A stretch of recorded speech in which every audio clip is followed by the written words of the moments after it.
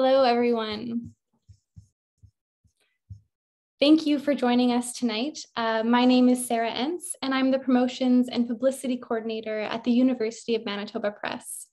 To everyone who is joining us here on Zoom and everyone joining us on Facebook Live, welcome to the virtual launch of Grasslands Grown, Creating Place on the US Northern Plains and Canadian Prairies.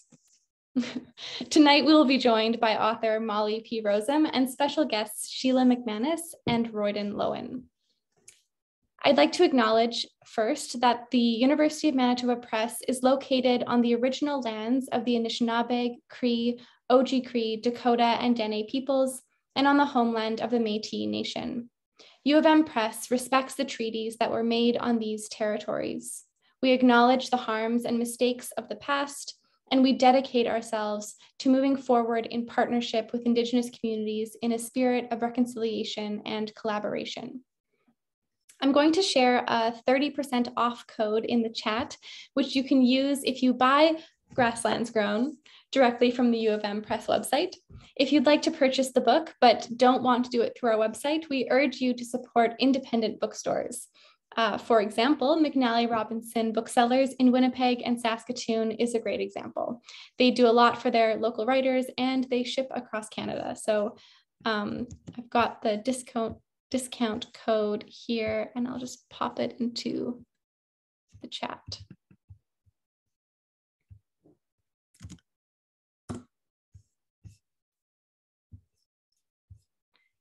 We will be ending this evening with an audience Q&A. So if you have questions about the book or questions for any of our guests, you will have an opportunity to have them answered. Feel free to type your questions into the chat or the question and answer box at the bottom of your screen at any time throughout the event, and I will pose them to our panelists during the Q&A. Please also feel free to send me a message through the chat if you have any Zoom-related questions or difficulties. It is now my pleasure to introduce tonight's speakers. First and foremost, I am thrilled to introduce the author of Grasslands Grown, Molly P. Rozum. Molly is co-editor with Lori Ann Lalum of Equality at the Ballot Box, Votes for Women on the Northern Great Plains. The collection includes Rozum's article, Citizenship, Civilization, and Property, the 1890 South Dakota Vote on Women's Suffrage and Indian Suffrage. The new collection, The Greater Plains, Rethinking a Region's Environmental Histories, edited by Brian Frenner and Kathleen A. Brosnan, published by University of Nebraska Press, includes Rozum's article, Nature Rarely Establishes Sharp Boundaries, Settler Society Agricultural Adaptation in the Great Plains Northwest. Rozum is Associate Professor and Ronald R. Nelson Chair of Great Plains and South Dakota History at the University of South Dakota. Rozum earned a BA in American Studies from the University of Notre Dame and an MA in American Folklore and PhD in US History from the University of North Carolina at Chapel Hill. Rozum grew up in Mitchell, South Dakota. Next, our first guest of the evening is Sheila McManus. Sheila is a professor of history at the University of Lethbridge. She is the author of The Line Which Separates, Race, Gender, and the Making of the Alberta-Montana Borderlands, Choices and Chances, A History of Women in the U.S. West, and Both Sides Now, Writing the Edges of the North American West, which is forthcoming in 2022. She's also the co-editor of One Step Over the Line, Toward a History of Women in North American Wests and The Line Crossed Us, New Directions in Critical Border Studies. Our second guest of the evening is Royden Loewen. Royden is Senior Scholar and former Chair in Mennonite Studies at the University of Winnipeg. He serves on a number of Mennonite history and organic agriculture boards and is series editor of the Ethnicity and Culture History series at the University of Manitoba Press. His books focus on social and environmental histories, mostly within Mennonite contexts, and his most recent book, which launched earlier this month, is called Mennonite Farmers, A Global History of Place and Sustainability, published by the University of Manitoba Press. Roy and his son Sasha operate Milview Grain, a certified organic farm near Steinbach, Manitoba. I will now happily invite Molly to offer a brief presentation.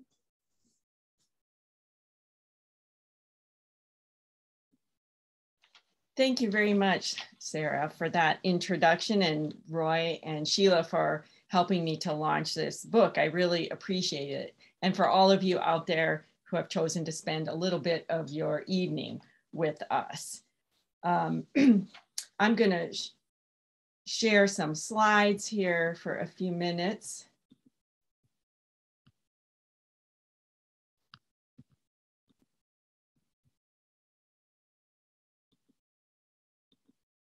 There, I think you should all be able to see this sort of old map. It's from a National Geographic magazine in 1983, but I just sort of like the map because it shows us historically the extent of North America's grasslands. And this project studies from South Dakota on north and west, what I call the northern grasslands. And this map sort of shows you the historic extent in the lighter green, and then the darker green is existing prairie, although compromised by various other activities. And then some of the boxes and triangles and squares show you different plots of prairie that are either preserved by federal organizations, state or provincial governments, or the Nature Conservancy in some cases. The bright blue star is where I am speaking to you from in Vermilion, South Dakota, located on the Missouri River. And I want to acknowledge that I live on the original homelands of the Dakota, Nakota, and Lakota nations, and near the historic Earth Lodge villages sites of the Arikara and Mandan nations located on the Missouri River within the state of South Dakota and on up into North Dakota. And my book explores the intersection and cultural geographic concepts of sense of place and regional identity as they intersect with the theory of settler colonialism.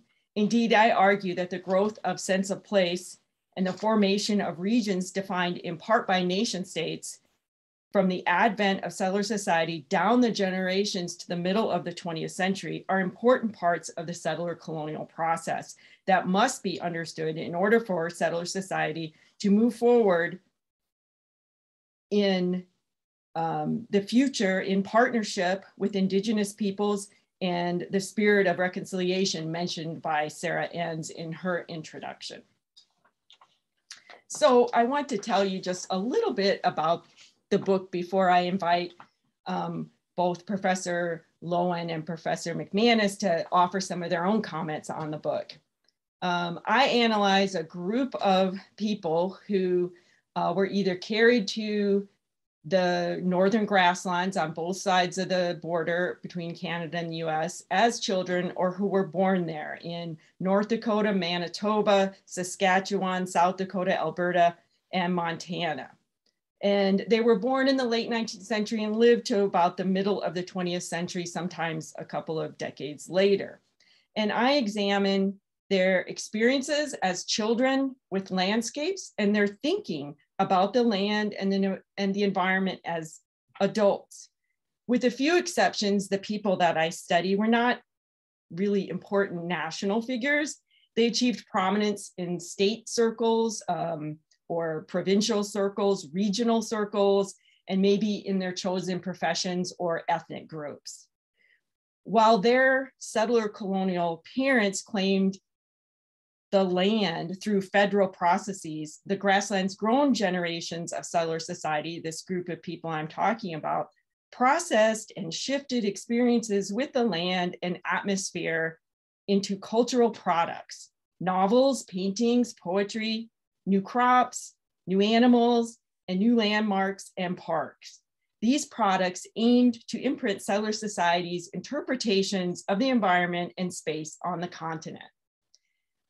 And so part of the project involves exploring sense of place, how they dug into the ground, how they related emotionally and sensually, physically with the land, how they got to know the place. And a few of the people, I just want to show you some of their pictures that I study. Some of the pictures will be in the book, others won't. One of the women I study is Nora Brown. She's in the middle of the photograph and the center of this slide, and around it are various illustrations and paintings of hers. She grew up in Fort Macleod, Alberta, and lived near the Blood and Piegan reserves. And she was trained at the Ontario School of Art in Toronto, and she became known for her regional painting. She also wrote a book called Old Man's Garden, which she appropriated as a Black foot figure. And she basically uses, discusses the names and the plants of the prairies. And in it can be seen conflicts that her generation felt about how to make sense of this place, a place that they love and at the same time are plowing under, whether or not she did it personally. Another person that I study is Robert McAlmon, who grew up in eastern South Dakota and is not really well known as a writer. He worked in particular with space and atmosphere and its effects on perception. And he tried to get these ideas into modern literature. And he was part of an expatriate crowd in Paris in the 1920s, but used his own experiences growing up in eastern South Dakota and a little bit in Minneapolis to as his source material. Here you see him pictured with Ernest Hemingway and some of the other friends in a cafe in Paris. And he ran a publishing company called Contact and was actually the first publisher to publish Ernest Hemingway's first book. Long story there. These two women, Laura Goodman Salverson, a Manitoba writer, and Thurstina Jackson Walters from North Dakota, grew up in Icelandic communities that transcended the border. Salverson was born in Winnipeg, and Walters was born in North Dakota. And they both, Salverson, of course, wrote novels. One of the ones I focus on is The Viking Heart, published in 1926. And also her autobiography, Confessions of an Immigrant's Daughter.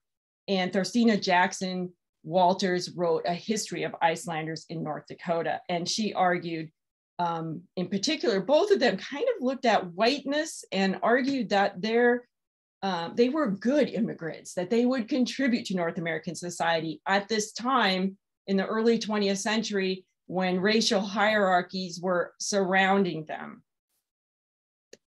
Arabelle Thompson grew up on a rented farm and in Mandan and Bismarck, North Dakota.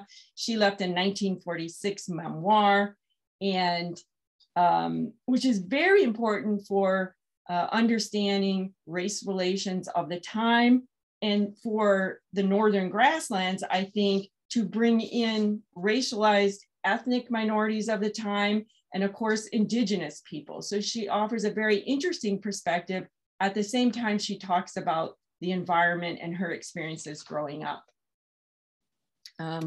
One person who grew up in Winnipeg and Battleford, Effie Laurie Storer. I present a range of attitudes and ideas from people. And Effie Storer was one of the least successful in changing her ideas over time. She believed in the superiority of her civilization and sort of never changed her mind about these things. And I think it's one of the things I try to do is present a variety of people who come at a variety of different perspectives so that we can understand the range of responses from settlers and how they dealt with their changing environment and how they dealt with Indigenous peoples who remained in the same space. She tried to write her memoirs and was never successful. I like this picture because it really connotes the sense of place that I argue this generation grew with the stooks or shocks, as Americans like to call the sheaves or bundles of wheat in the field there next to grasslands, unplowed, and the river and trees. Those are all elements that formed part of this generation's sense of place. For them, grasslands, native habitat, and agricultural fields became one and the same in a standard settler society remix of nature and culture. By the 20th century, the middle of the 20th century, this generation referred to prairies and plains without regard often to the amount or even the presence of native grasslands habitat within their total mix. Still, key to their sense of place is their actual physical experience with native grasslands habitat, experiences that would not be available for subsequent generations. This is sort of a pre-World War II sense of place, before what historians, agricultural historians, call the Great Disjuncture after World War II. One woman who gives me a lot of insight into agriculture is Elsie Mae Hammond, who grew up in Saskatchewan near Maple Creek. She was the last to leave her family ranch farm. Her parents were the kind of homesteaders, and she had 2 sisters and 3 brothers, but she stayed there until she retired to town. Fabulously, she kept a 50-year diary where she wrote in it every day. It's not a reflective diary, although occasional insights creep in. But she helped me to understand some of the agricultural changes.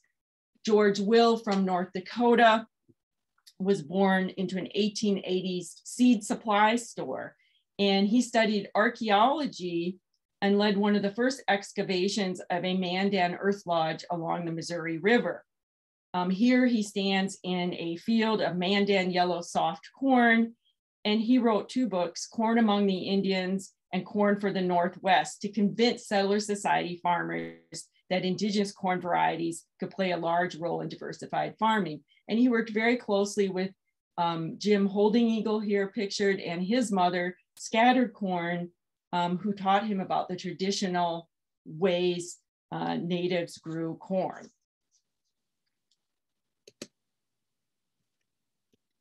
Oops.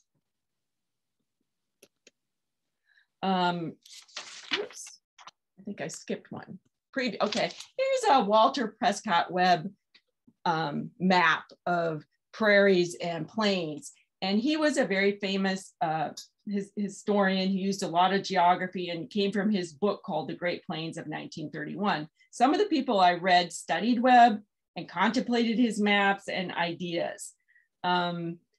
It suggests to look at the regions. Another part of this project is to say how regions formed and developed over time. The book suggests that this process unfolded over their lifetimes, and it took them a lifetime to come to terms with the space and its environment. And the struggle itself shifted regional identities. The parents of settler societies, Grasslands Grown, migrated to a region they thought of as the West or the Northwest in both Canada and the United States. By the end of their lives, the next generation lived in the prairie provinces and the Great Plains states, and eventually some in the eastern reaches of the grasslands lived in the Middle West, a region which appeared occasionally, but not securely above the 49th parallel. It was periods of cyclical drought in combination with modern farming that caused them to change their ideas about regions. Nationalism in part explains the eventual dominance of the prairie and plains labels, respectively, above and below the 49th parallel. But generally, during the period I studied, there's a lot of exchange across the border, and I find this generation preoccupied with securing settler society rather than distinguishing themselves. In other words, they share a lot because they share a similar landscape. One person who gave a lot of attention to this changing notion of region is Wallace Stegner, who lived in both Canada and the United States. And he wrote several novels, and in studying his work, you can see that he changed his idea of where aridity started in the region, how it came to play, and spent a lifetime doing it and wrote some lovely novels. A Canadian counterpart might be Wilfred Eggleston, a journalist who aspired to be somewhat like Stegner, but really wrote what I would consider a bunch of boys' novels and also some memoirs about his life on the range. He also is from Alberta. Now, I kind of end with this last second to last map here to talk about this transnationalism. It's interesting to me. I researched these individuals separately, and I went from archive to archive, from the provincial ones to the state ones to historical society archives to local regional archives, and studied them one by one. But what I found is they were all in contact with one another. I began to see that individuals showed up in each other's collections. They corresponded. They attended the same regional and national events. And they read, reviewed, and drew from each other's works, whether scientific or creative. These connections happen across state and provincial boundaries, as well as within the two nations. So I found that to be very interesting. And I want to end with one final map, and this shows you modern Indigenous reservations and reserves. And I just wanted to point out that in the Northern Plains, of course, Indigenous peoples remained in the region and were building their own lives at the same times. And they very much contested much of settler society's claims, cultural claims to this space. Knowledge of the Northern Grasslands environments remained important sources of Indigenous power. Indigenous national senses of place and place involving landmarks of sacred and historic spaces persisted, despite the goals of settler society. More over the same time period, Indigenous nations made reserves, reservations, and additional cultural sites in the spaces of the modern, into the spaces of modern sovereignty that we know today. And so with that, I've said a lot, showed you some nice pictures. I'm going to invite my guests to offer some initial comments. Thank you so much for that presentation, Molly. I really appreciate it. And it's always nice to get a recap before we have to dive in. So firstly, I want to say congratulations on the book. I was so thrilled to get my copy in the mail and to finally get to start reading it. I'm going to keep my comments very short so that we have lots of time for question and conversations. So right now, I'm just going to comment on the 3 features of the book that I loved the most. So first was that sense of place. I grew up here in Southern Alberta. I work here in Siksikaitsatapi territory, which is the heart of the Blackfoot Confederacy. So your author's descriptions of the land and the mud and the wind and the grasses just resonated so powerfully with me. And you write so beautifully that I don't know how someone who doesn't know these places, this particular ecosystem, reads those descriptions, but I feel like with your writing, you've given them their best shot at understanding this place and these kinds of areas. Secondly, these rich histories that you've pulled out of these children who will grow up to become interconnected adults, but you take seriously, you do see this place through their eyes as children, and then again in their adult writings as well. And I like that you included their experiences with animals and the land, like horses and mud, to show how those relationships also shaped how these children saw and experienced the land around them, and how in many ways, a pony was kind of like a gateway into understanding this space and then moving through it in a very specific kind of way and capturing that transition from riding on the back of a horse to more modern forms of transportation. I thought that bit was just lovely. I think that piece of the book, you're literally showing us the growth of settler colonialism and how settlers come to convince ourselves that this is our home too. So I think you've actually filled an enormous gap in how we think about settler colonialism.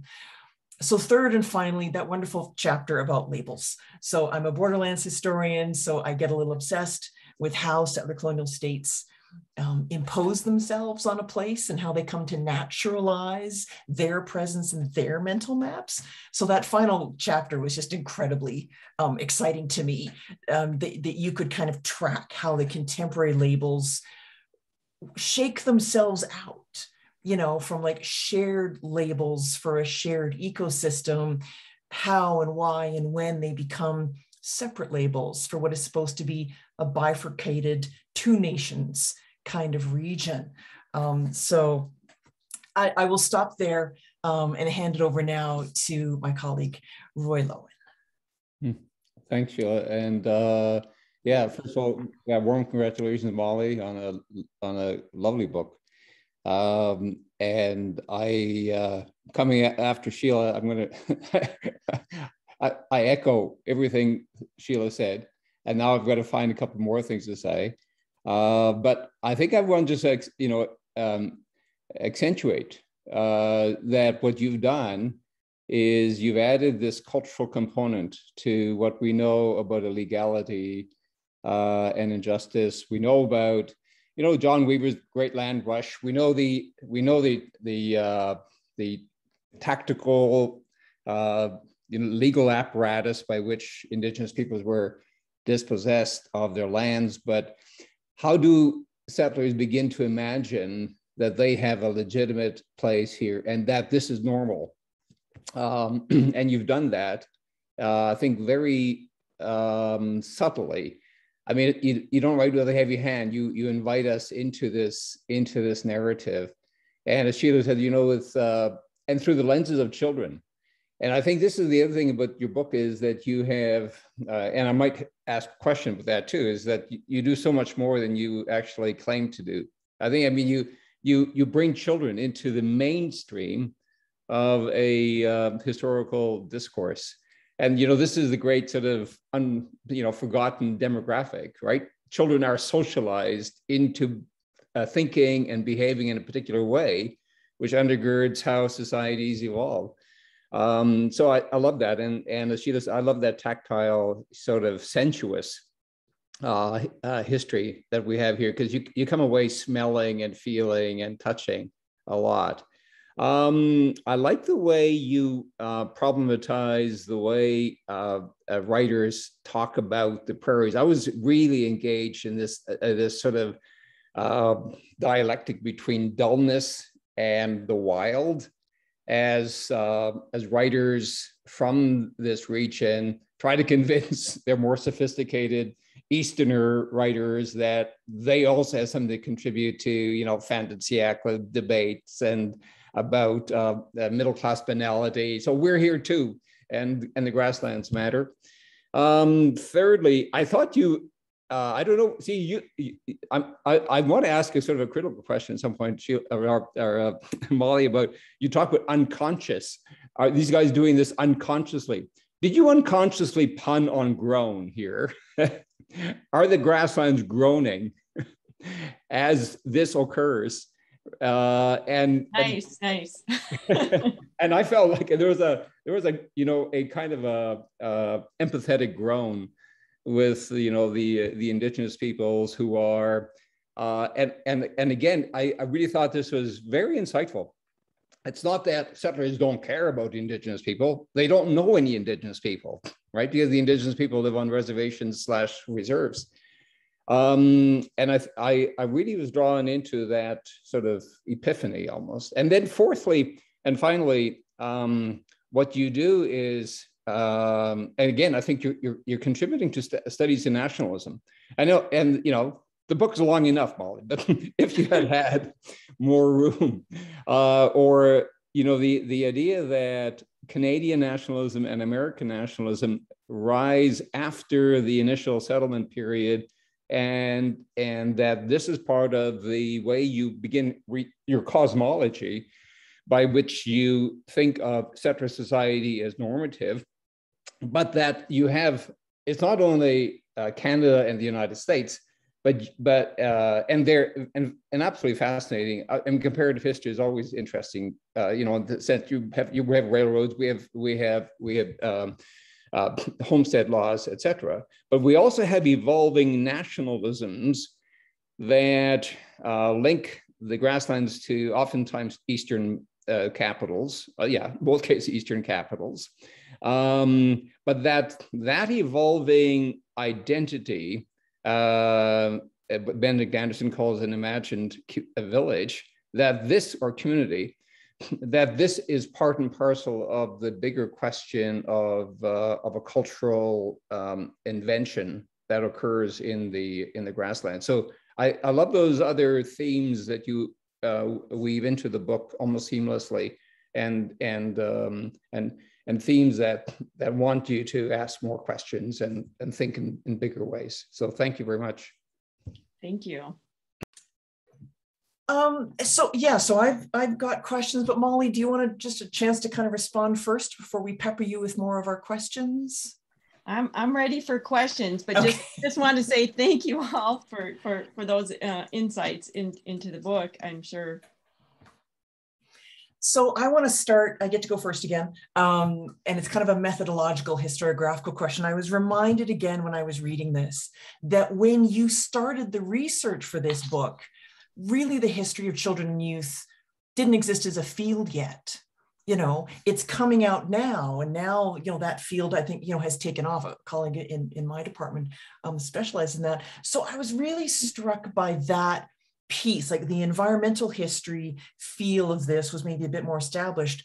But when you started this, you would not really have had a whole lot of historiographical support to draw from. So how did you proceed? I think this is kind of the combination of where did this idea come from? Question, but then also how did you begin working when really, you know, kind of in the earlier years of this research, nobody else was asking questions that took children seriously? Well, you know, one historian in the field of the American West that I've always appreciated is the work of Elliott West. And do you remember that study he published called Growing Up with the Country?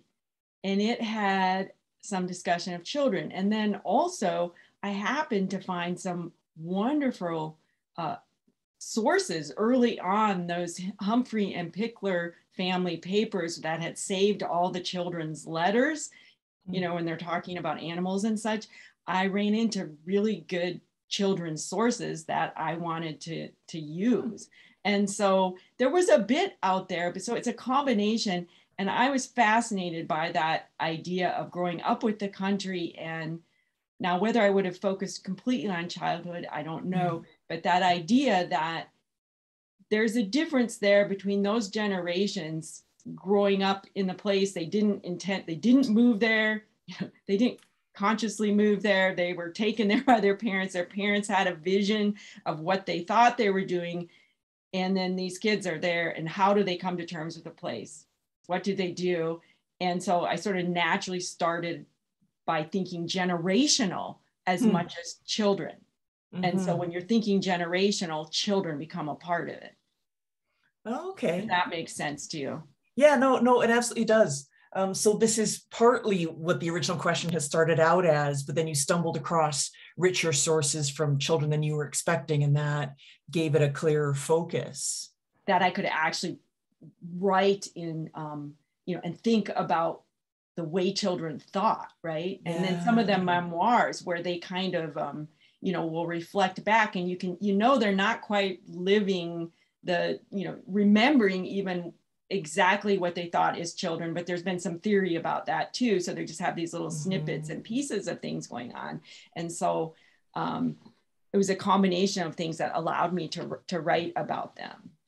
Yeah, I thought that was so, like, what a great collection of sources that, you know, with some of your authors, you can literally track, you have writings from them as children, or at least as younger people, and then writings as mature adult with that reflection of memory, or the point that Roy had raised, they're deliberately trying to make a point about my place matters too. So I thought it was just fascinating that you've got this group of people who you can actually track their thinking. It's not just a single snapshot or a single novel or memoir written by an adult, that you're able to actually track, you know, kind of the growth, literally, again, I apologize for the pun, of this particular group. Yeah, so again, I'll stop there and hand it back to Roy. Thanks, Sheila. I'm not sure exactly how to, maybe I'll continue along this historiographical line, Molly. So you are in a particular sort of generation. I was just wondering whether, so we have a lens now, settler indigenous relations is the lens that preoccupies us, partly because, you know, this has now become finally a burning political issue for us. But I'm wondering whether you gave thought to, if you had written this book, you know, 50 years earlier or 25 years earlier, whether, I mean, I can imagine that that you could take these same sources and you could focus on gender, for example, masculinity and femininity, or you could have, like in the 70s and 80s, like the idea of ethnicity, right? This was, that we were all lampooning the American frontier idea and the melting pot and all that, and looking for cultural maintenance and persistence. And imagine earlier in the 30s and 40s, foundational environmental analysis, and then earlier nation building. Like, were you self-conscious about when you were writing this book that you were in a particular generation asking a particular set of questions through a certain lens, and that you were asking your sources to speak to that issue when in fact, maybe sometimes you had to sort of, as I mentioned earlier, you had to speculate about unconscious motivations and so on. You want to talk about that a bit? Yeah, I think I'm following what you're asking, but well, first of all, I feel like I've worked on this book a long time. So, I've immersed myself in the sources, and my questions have grown and changed. I was very interested in, relationship, how settler society formed down the generations. I was very interested in the kind of 90s questions about, where the West started. I felt like people just took those lines and said, that's it. And, 98th meridian, 100th meridian, and people didn't really ask the sources what region they lived in. But then as I started to, hone the project, I became more interested in, well, how are settlers making sense of, indigenous history, indigenous people in their societies? I mean, one of the things that's really interesting about the Northern Plains is people persisted, and they actually, despite all the land loss, hung on to certain, like there's 9 reservations in South Dakota, for example, large reservations. Of course, we do reservations differently in the US than the Canadian reserve system. But I sort of combined some of those kind of 80s and 90s questions with then emerging settler colonialism. And I really wanted to get into people's thinking about race relations and about how they were making sense of Native American presence. Because I feel like for settler colonials down the generations, their tendency is to just ignore. Or, and I feel like we don't discuss enough the mixed motives or ideas that these people had in trying to understand. Most of them are flawed, right? Some of them have some insight that are, that we like to follow. And in handling all of the threads, I mean, there are many threads I would have liked to include other chapters like on ethnicity or on, but I'm not sure that, I was really trying to keep it down. It's big enough, in that way. I'm not sure if I answered your question entirely. So if you have a follow-up there. No, I think just to affirm what you've done here, and just to observe how the whole historiographical field of grassland studies itself is evolving from one decade to the next. I just know that when I began my doctoral studies, it was like, and my doctorate was also a comparative study of Manitoba and Nebraska communities, and it, like, indigeneity wasn't part of that mix at all. We were talking about ethnic variables, and we were bashing something else in those days. And I think you've done just a remarkable service here by how you, again, as mentioned in my opening comments, you do this subtly, and you invite people into these life worlds without sort of hammering away at, I think you show rather than tell. And so that's just, a note of congratulations on that. Well, and, and I tried to walk that line about, interpreting Indigenous experience, that I really am looking through the settler colonial eyes that have some Indigenous voices, right? And I'm, when they were able to form relationships, but trying to say, trying to look at how settler society, some of them are changing their eyes, their minds, some of them aren't, right? And that's, that's a interesting ground to walk. I didn't want to claim to speak for people that I didn't study, but I wanted to actually make it a part of the discussion too. So I really appreciate those comments that you noticed that sort of effort, that I wanted to contribute to that without kind of stepping over some boundaries that maybe I'm not as informed on, Yeah. Okay, Sheila. I don't want to take up all the time. I know Sarah had a question, and then I'm sure that members of the audience have questions as well. So, right. Don't let me keep going. But I think just as a follow-up, I was thinking about Roy's comment about generationally, right? So Molly, if you and I, are kind of the same generation, and if I may, Roy, perhaps representing an elder generation from ourselves. But I think, I just want to sort of echo the point that Roy had just made. You've worked on this for a long time. And I admire your ability to write like big, gorgeous, beautifully written books. I can't seem to write a big book to save my life. And I envy those of you who can do it and do it well, like from start to finish, it's gorgeously written.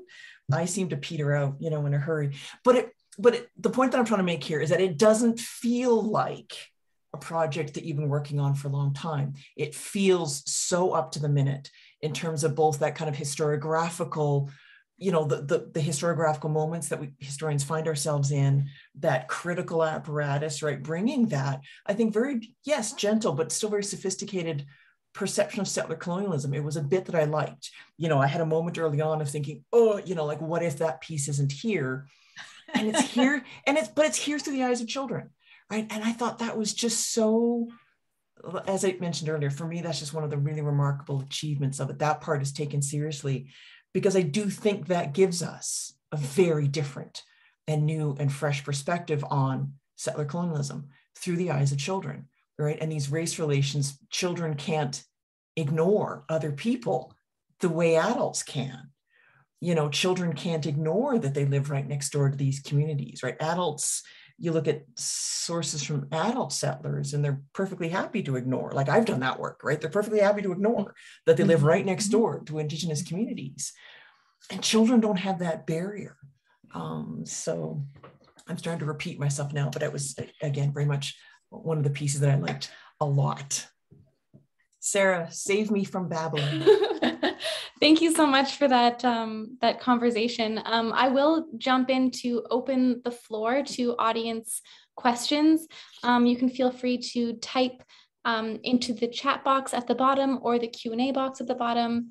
Also, you can push the raise your hand or raise hand button, and then I will unmute you if you'd like to speak your question aloud to Molly or to Sheila or Roy. And while we're sort of waiting for some of those questions, maybe I will ask the question I had for Molly. And if there's time, I'm sure people would also love to hear more questions from Sheila and Roy as well. So, but yes, I did want to sort of welcome, now is the time to ask your burning questions. My own question that I was really curious about is, Molly, how did you go about the process of weaving together so many different voices that you draw from literary texts and art and archives, and what was that process like, choosing who to include and how to include them all together? Okay, yeah, there's kind of several parts to that question, but and some of it's sort of simple and some of it's more difficult. The one thing that I tried to do with everybody I discussed, I was trying to ask questions about their relationship to the land and place and regional identity, things that had to do with the land. If you were to use these people for other subjects, they would come out differently, because I'm only talking about their relationship to the land and ways they get to that relationship. But more than that, one of the things that I realized over time, and it's actually part of the settler colonial process, but I went around, I don't know how long I spent, probably more than a year on the road. I went around from, the South Dakota Historical Society in Pierre to, the North Dakota Institute for Regional Studies and Bismarck and, University of Manitoba and Manitoba Archives, Saskatchewan Archives. I spent all this time on the road going, and I went in, and some of the ways I looked for people was by their age of birth or their year of birth, right? I tried to pick out a certain group of people, and because obviously these things are collected, and a lot of times they're collected in the pioneer father's family, and so I would look in that finding aid and see, do the kids have any documents? Did they leave any diaries? I would go in that old-fashioned way and look for those things. But, in the end, I realized that in some ways, the people I included were all collected by these institutions that are also part of settler colonial society, right? These are archives set up to collect people that they felt were important, right? And like, for example, the South Dakota Historical Society was founded, as the Old Settlers Association, in the Saskatchewan Archives Board was founded in 1945, the North Dakota Institute for Regional in 1950. George Will was president, one of the characters I study was president of the North Dakota Historical Society for many, many years. The Glen Bow Institute in Calgary is founded in 1955. I found all of a sudden all of these institutions, right?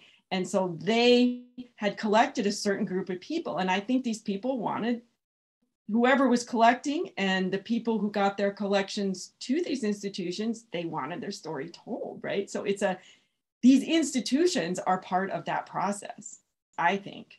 And so, that's part of the story. And then weaving them together. And I always say this, it was hard to get my children to grow up.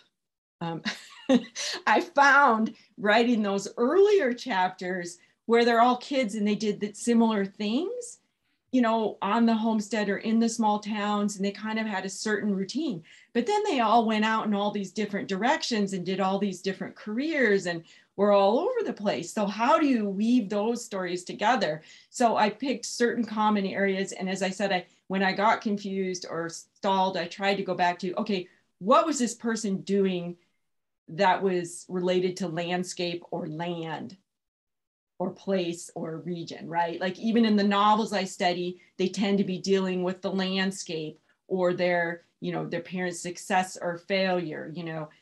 Some of the scientists I study were, breeding seeds or collecting plants. And so it all, so I tried to keep it that way and then picked, several themes where I thought I could talk about the adults in several different chapters. So there's a little bit different rhythm, I think, from the first to the second half, but that's because they spun out in all these different directions, right? So that's a long answer to your question, Sarah. Thank you for that. I appreciate it. I like how often we get to talk about growing up or grown in this launch so far. It's good. Yeah, you see how I got the title. Yeah. Maybe I'll reiterate, welcoming audience questions at this time, but maybe I'll also invite Sheila to ask another question if there's one at the ready. Yeah, Roy, I don't know if you have a follow-up. Can I ask my funny map question? I guess. Right. I don't know if I'm ready for it, but yeah. Okay, so that map, and you had it on the screen earlier. So my question is, the reservations on the US side of the line are correct in terms of size and shape. The reserves on the Canadian side of the line are all these beautiful little identical squares, not reflecting the actual shape. And I'm sort of curious what the thinking, like I have a suspicion I may know perhaps what the answer is, but it's a cartographical decision in this map. Can you comment on why that difference is there? Yeah, because it's more like representational, right? You're saying, they're just a little square where there's Yeah. a reserve. Yeah. I think Yeah. it has to do with scale. I mean, I think it's a basic issue of scale, right? Mhm. The way, and I think this isn't really well known, at least on the US side of things, how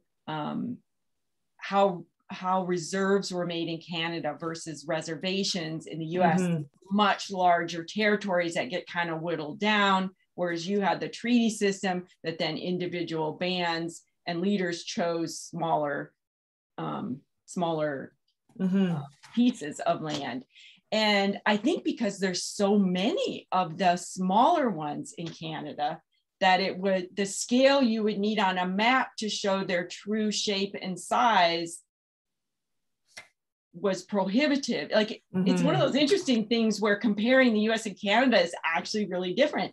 And perhaps I should have insisted on a much bigger map or a blow up of Alberta, because there are a few places that are more important to my book than others, reserves that I actually talk about.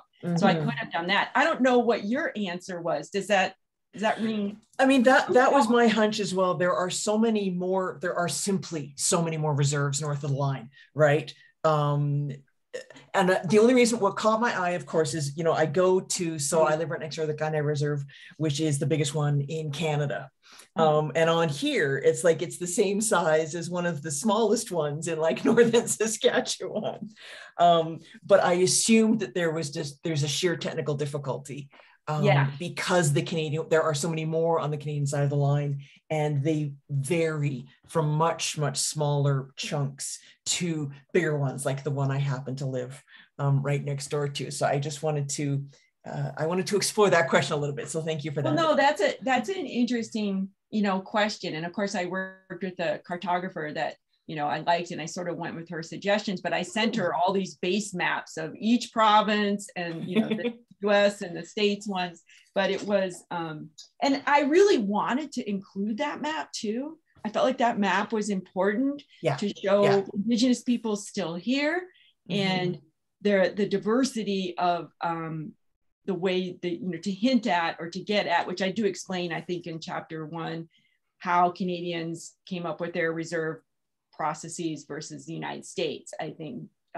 Working off of Jill St. Germain, right? Her work, which I think is important, because I don't think a lot of historians on the US side of the line appreciate that, those differences. So somehow that was an important map to me. So it's interesting that you have that map. Anyway, maps were important to me. I like to use maps. I like to have maps. I agree completely. Thank you. And we do have 2 audience questions that have come up here. So I'll begin with Liz says, within the biographies, were there cases where expressed views towards the land varied depending on the audience they expected for their work, diary versus book, etc.? Oh, that's a good question. Thanks, Liz.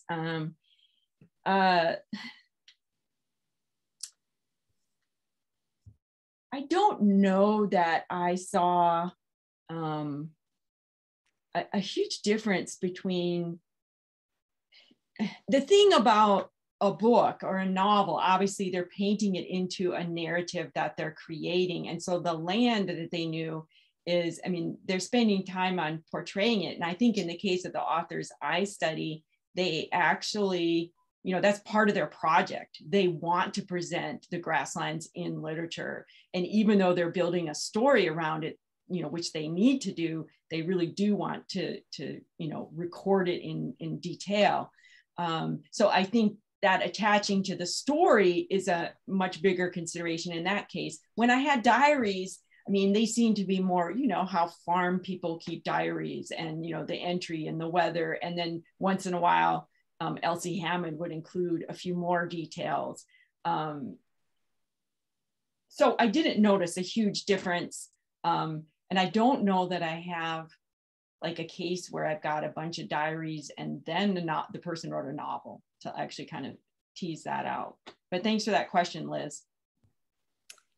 And then there's a question from Robert Coots. Molly, you may have touched on this, but do you think that early heritage commemoration and marking was critical to the idea of settler society as normative and part of the land and the landscape? Yeah, I do think, I don't know if I have talked about it, but I do touch on that. There's a period where, you know, just like setting up these archives, they would use landmarks, you know, historic markers. I know in Maple Creek, they did that. And even setting aside parks and all of these things, I think it was a part of the settler colonial process of claiming land. They were just claiming it differently, right? Claiming it through different cultural ways. I think that one of the interesting things about that, I didn't say a lot about it, is I think sometimes in those places where parks were set aside, I think probably settlers had no idea the benefit that Indigenous peoples, you know, how they were accessing those parks and what they were thinking of them, and weren't aware how they were probably still being used as a sense of place and that part of Indigenous culture, you know, and they weren't aware of it. But I do think it's a part of the settler colonial process, the landmarks. I mean, obviously it's like marking it's our heritage, it's our story. Right? Good question. Thank you for that. And maybe we'll end, maybe if Roy has another, a shorter question to sort of close out the evening. Okay, a short, big question, Molly. So you are writing neither from a US perspective or Canadian perspective. This is an amazing achievement that you've been able to work both sides of the boundary. I wonder whether you're worried, though, that you're going to fall into this sort of northern world where we all laud transnational histories, but we are in fact ultimately sort of bound within our own imaginations, within our nation states' histories. Say that last part again. Well, we're Great Plains, you know, our history conferences. The Canadians go to Canadian session, the Americans go to the American session, and there are actually relatively few transnational sessions that we have at our conferences, right? And right, no, definitely. So we speak in high sort of glowing terms of how wonderful it is to do transnational history, but I'm wondering whether you worry that you might fall into kind of like neither this and neither that. Yeah, sometimes I do. And I still, it's a lot. It's a huge challenge to try to deal with both. And I think other transnational, you know this, it's a huge challenge to deal with the laws and the peoples of different countries, because there are differences. And in this case, I mean, I picked something that I think encourages a sameness, right? As a linkage. If you asked a different question, you know, the national differences would show up. But, you know, I do worry and I do encourage. And I mean, part of the reason why I admire both of your works is you two are continually going across the national boundaries and pushing those questions. And, you know, we probably need to have more conferences and more transnational panels, and we need more Prairie West conferences and more exchange on the Northern Great Plains and the Prairie. You know, I try to go to those conferences, but it's, you know, it's a danger. It's a danger. And I think for those of us who studied this kind of Northern transnationalism, you know, there's a long history of getting bogged down in trying to bring these projects out either, and there's the temptation maybe to, oh, I'll just go back to my side of the border. You know, I do have ideas for other things I might do, particularly like on the 30s. I think there's a lot of work that could be done for transnational and actual comparative policy studies. Yeah. But it was a joy though to do. I mean, I've actually loved. And the book is chock full of insights because of the comparative analysis, I think. I mean, I learned so much through that kind of idea of comparative history. It had its own reward, really. Yeah, no, and it's an amazing achievement. You know, if you're driving from Saskatchewan, Manitoba, North Dakota, South Dakota, those are long miles. well, I'm a Plains person, right? So I love getting in the car and driving, and you know, no place is more beautiful than Saskatchewan, and you know, in my world, and you know, just getting out, driving across those miles helps you think about things, right? Think through them. You guys probably probably know that too, but it's a, you know, nice to get out there. It's great. Well, thank you so much to the three of you, Molly, Sheila, and Roy. Thank you to everyone who's here for coming to the launch of Grasslands Grown, creating place on the US Northern Plains and Canadian Prairies. You can purchase the print and ebook versions from the University of Manitoba Press website. I will once again put the link in the chat for the promo code so that you can get 30% off. A real treat. Yes, thank you. And yes, thank you again for everyone for coming and for this really insightful, fascinating conversation. Thank you for organizing this, Sarah. Congratulations again, Thank Molly. you. Bye. Yeah, thanks, you guys. Bye.